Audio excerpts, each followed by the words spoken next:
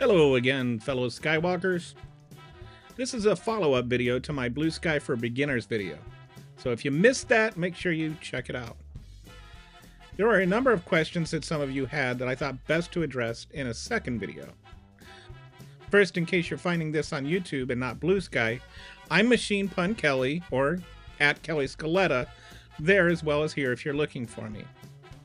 Second, for both this and the original video, I'm attaching a Google Doc in the description.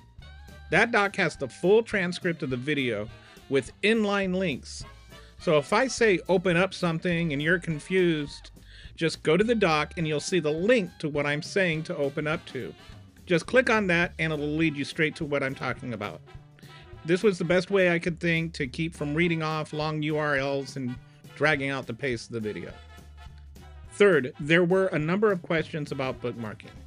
While Blue Sky doesn't officially have a bookmark function, there is a red pin feed. I have the link to the feed in the attached doc, but it's also in my Starter Pack 1, which will include a lot of the names you might recognize from Twitter. If you download that, you can just add the feed along with it.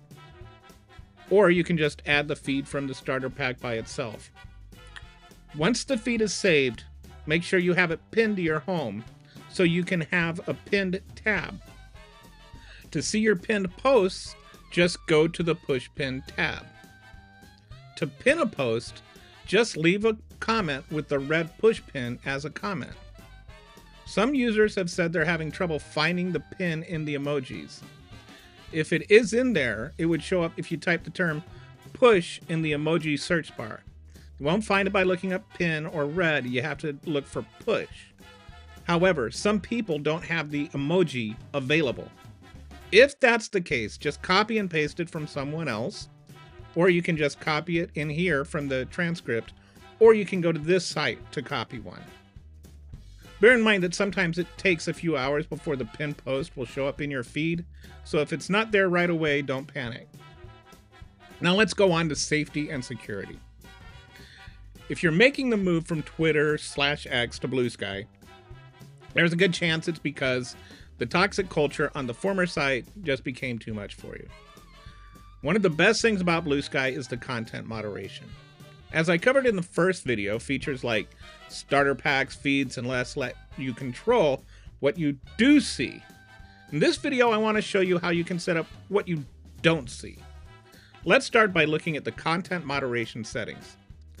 To get there, click Settings and then Moderation. We'll start with mass moderation.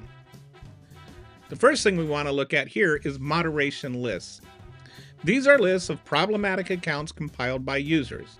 They can be manually reviewed or automated. You have to be a bit careful with moderation lists, as some MAGA accounts are creating fake ones and mislabeling accounts popular with non-MAGA people in the hopes of tricking you into blocking liberal accounts. MAGA is an honest list which is well maintained and one I recommend, and I have it linked here in the transcript. Another type of mass moderation is moderation services. These filter based on content rather than user. They account for things like hateful slurs, tropes, and the like. With these, you can change the settings for different types of harmful content. There are 3 settings. Off means nothing happens, it doesn't treat the tweet any differently. Warn means that they have a label that says that there is sensitive content.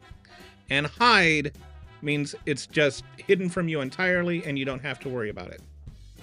You can go into the moderation service to tweak these settings to your preference. And there's also individual moderation that you can set yourself. As with the old site, you can either mute or block accounts to your liking. There are also other options available to you. You can mute words or tabs that are problematic, and you won't see any posts with those words in them. You can set it for words, hashtags, or both. You can also set a time limit on how long you want the filter to last. If content already slipped through the cracks and someone leaves a trolling reply to a post you made, you have the option of hiding their comment for you or hiding it from everyone. I encourage the latter so no one feeds the trolls.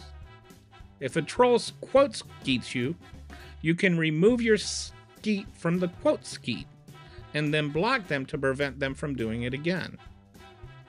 Some people might say this is tantamount to censorship, but I am not the government and I'm not sending anyone to jail. They have the right to say whatever they want, but they don't have a right to say it in my house. I don't let Nazis, white supremacists, TERFs, homophobes, and the like spew hatred in my home, and I won't allow it on my timeline. That is me exercising my freedom. And I think it's important for every user to be able to set their own boundaries and to make their own social media experience something that is comfortable and enjoyable for them. So that's it for the part 2. Thanks for watching, and like and subscribe, but only if you liked.